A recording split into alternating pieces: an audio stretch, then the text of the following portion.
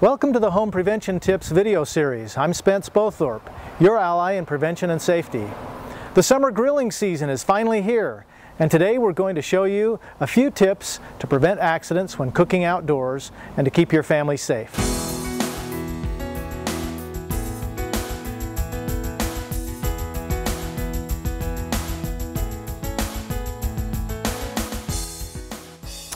Did you know that cooking equipment is involved in 40% of all home fires? The Consumer Product Safety Commission reports that serious fires and injuries occur every year from gas grills that have not been used for a few months. Let's not let that happen to you. Let's do a quick review of some basic precautions. Cleaning and maintenance. You'll need gloves, a metal bucket, rags, and brushes.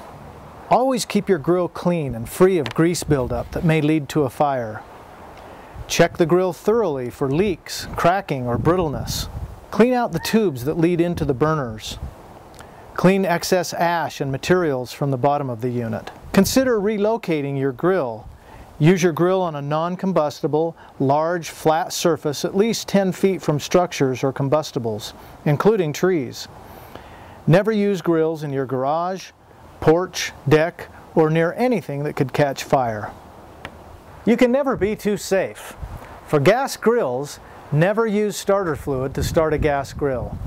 For charcoal grills, never use any flammable liquid other than barbecue starter fluid to start your charcoals. Never pour starter fluid onto an open flame. The flame can quickly flash back to the container in your hand. Keep children away from fires or grills.